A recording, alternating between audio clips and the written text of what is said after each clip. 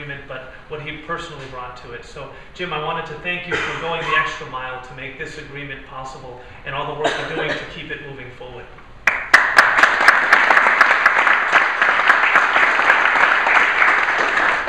So 2013 is off to a great start. We have been busy nonstop, and we have a lot of exciting things coming up. So I wanted to just give you a quick sense, not only for your information, but if you're interested in being involved in any of these things, please let us know. Everything we do is open for anyone to participate and partner with.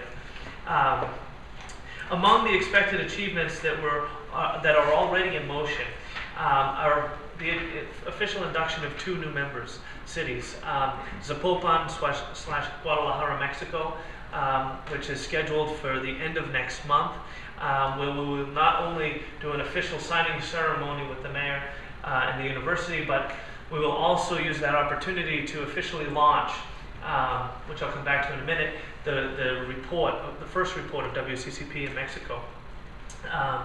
Following month in March, we'll be doing the same type of ceremony and launch of the report, or release of the report with our sister city, Vancouver.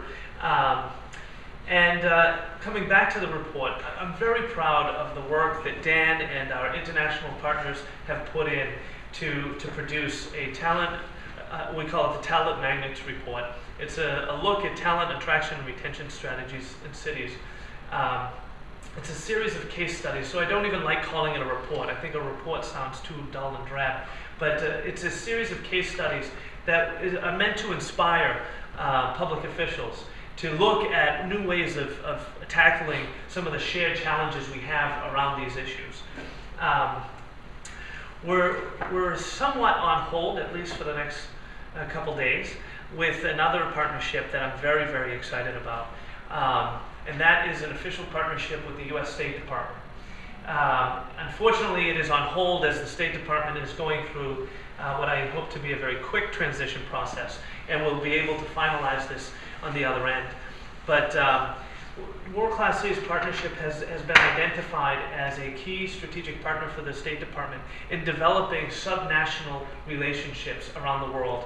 It was part of Secretary Clinton's vision that if the conversation was kept at her level and that level of her counterparts and world leaders, that you never quite got beyond the big issues of trade and security. But that there was so much to learn, as we fully believe at World Class Cities Partnership, from subnational relationships. So she created the Office of Global Intergovernmental Affairs. And we'll be partnering with them hopefully soon, and for 2 purposes. One is to build, or 3 purposes. One is to build ongoing relationships that we can support on a day-to-day basis that the State Department does not have the resources to support globally.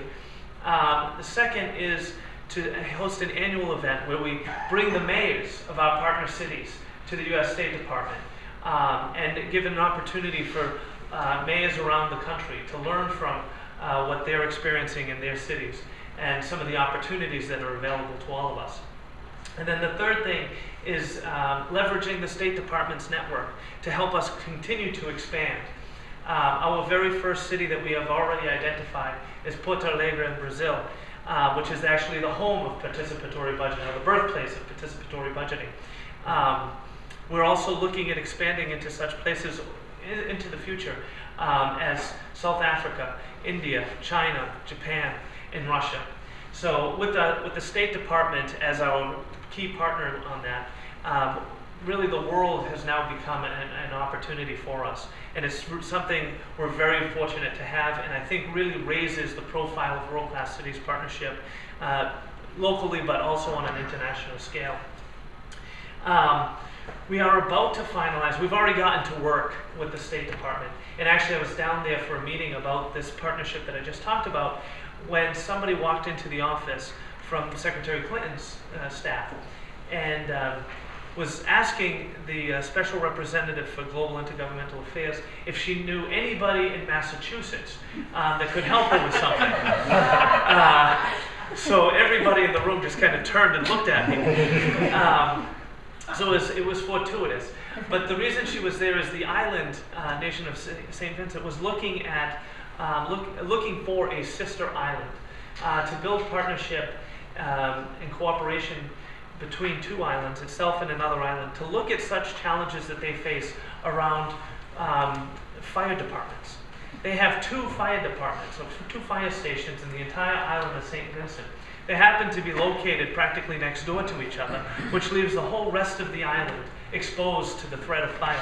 And more often than not, and fire that occurs on the other side of the island has at least destroyed the building it started in, if not an entire neighborhood, before anybody in the volunteer fire department, which doubles as the police force, is able to get there and help. So they're looking at better managing this system and turning to Martha's Vineyard as a partner in doing that. So it's something I'm very excited about. We're also working in partnership with U.S. Ambassador Alan Cass, the ambassador to Portugal, on doing a joint delegation of Portuguese business leaders coming to Massachusetts in May to bring business opportunities and jobs to Massachusetts. In March, we'll be hosting the mayor of Barcelona here in Boston to share some of what we're doing in our region with him, and to also build on the partnership agreement or the cooperation agreement that was signed by President Mas and Governor Patrick.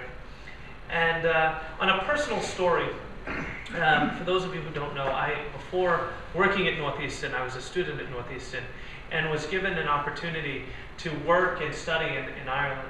I took classes at the Institute of Public Administration and was able to work in the Parliament with John Bruton, the former Prime Minister of Ireland. At that time, I shared an office with someone named Mark Kennelly, and he is now Chief of Staff to the Prime Minister of Ireland. And the gentleman across the hall from us, who helped me plan my family's entire visit to Ireland, because he was the former Minister of Tourism, not a bad helper in that endeavor. He is now the Prime Minister of Ireland. So it's a great opportunity for us to explore many opportunities between Massachusetts and Ireland. So I'm announcing tonight that we have already begun planning our next trip, our next policy exchange mission to Dublin. We're also considering going to Belfast and Derry/Londonderry, but tomorrow we'll be hosting a session during the unconference to get your thoughts on what are some of the programs that you'd most like to learn about. So anybody who's interested in attending that session tomorrow, or being a delegate for our delegation in the fall, please do so. Please join that group tomorrow, add your voice to the discussion. And I'm very pleased to announce something that nobody really knows, is that this morning I was able to talk to Prime Minister Kenny and Mark about this trip. So we will have the opportunity to meet with them while we're over there. And next week we'll be choosing dates to make sure it's coordinated with his calendar. But I mentioned to him the work we did with Catalonia in building this trade relationship with Massachusetts. And he was extremely excited and receptive to this idea. So on the drive down here, I called Governor Patrick, who was kind enough to call right back, and has given us the authority or permission to explore trade opportunities between Ireland and Massachusetts to further build on the many, many bridges that exist informally, but to make it formal and to make it a real opportunity for Massachusetts and Ireland alike. So I think it's going to be a fantastic opportunity, a wonderful trip, and I look forward to hearing what everybody has to offer as we develop this mission. Now, to talk more about the research agenda that we have already begun for this year is Dan Spiess, our research director. We have chosen the topic, along with all of our international partners, of co-creating sustainable cities. And with that, Dan Spiess.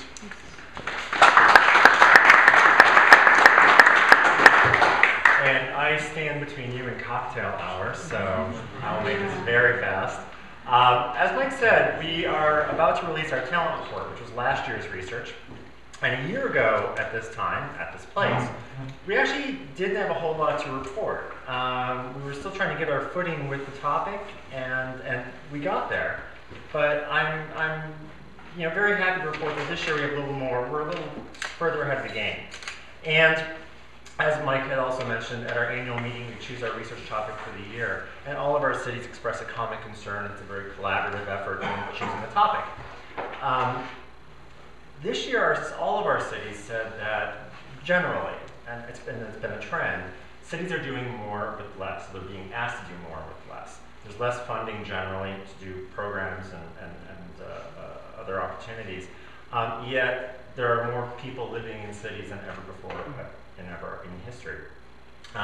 This can be a burden on city officials and on cities generally, but it can also be a resource and an opportunity. And the topic of co-creation was identified by our cities as perhaps, let's look at this as a way to harness the human capital in our cities that is only getting bigger. And it's still a fairly new and emerging topic, so we were really hopeful to get ahead and be a leading voice in this topic. I mean, generally, this is public participation in cities. Generally, cities have been trying to get more people involved for, let's say, the past half century, at least from an urban planning perspective. Prior to, say, the mid-20th century, decisions were made top-down. Things like, say, early U.S. highway construction, urban renewal, were very much top-down decision-making. But since then, cities have been trying to get people involved in many more ways. But how is co-creation different?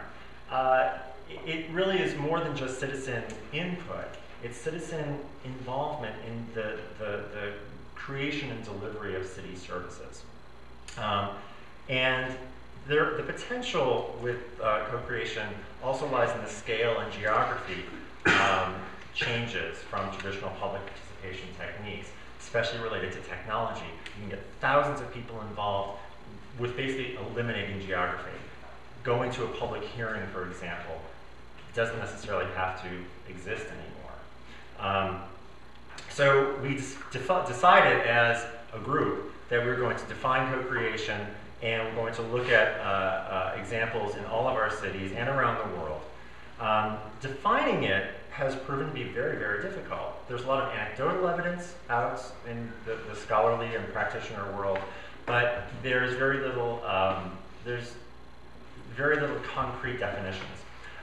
So with our partner cities, with a couple of graduate students in our program at Northeastern, the Dean of the School of Public Policy, myself, Joshua Hurwitz, who's here with us this weekend, we have decided we identified common factors among scholars and practitioners.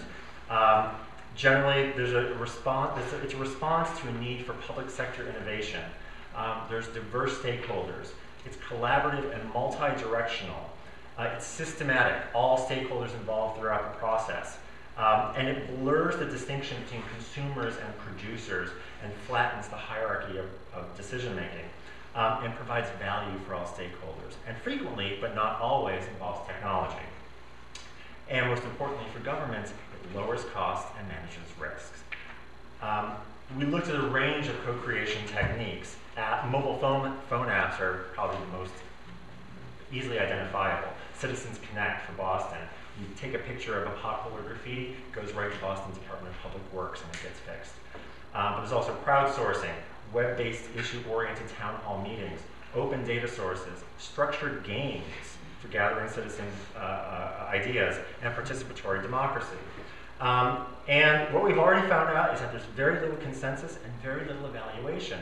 There's lots of stories about, isn't this a cool thing, isn't this a great thing, but we don't even know if it's effective. And for all the good, there are potential downsides.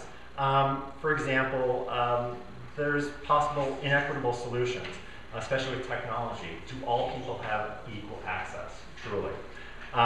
So we've set a definition. Our cities are evaluating our background research report, and they're all doing their own research on co-creation at the local level.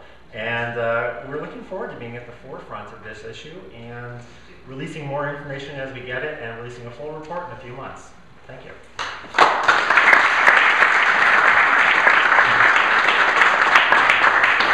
Well, it is right now 6 o'clock, so right on time we're going to conclude this first part of the weekend. But as is the tradition of World Class Cities Partnership, I hope we've provided you some rich content and given you a sense of the context of which tomorrow's discussions will be built on. We are going to now go back up to the main inn. As you enter the building, proceed to your left. We will be meeting for the cocktail hour. If you haven't already checked in, there is a packet waiting for you at the front desk. So if you don't want to fully check in, at least grab your name tag so the rest of us know who you are. And with that, we look forward to having some fun for the rest of the evening. Thank you so much.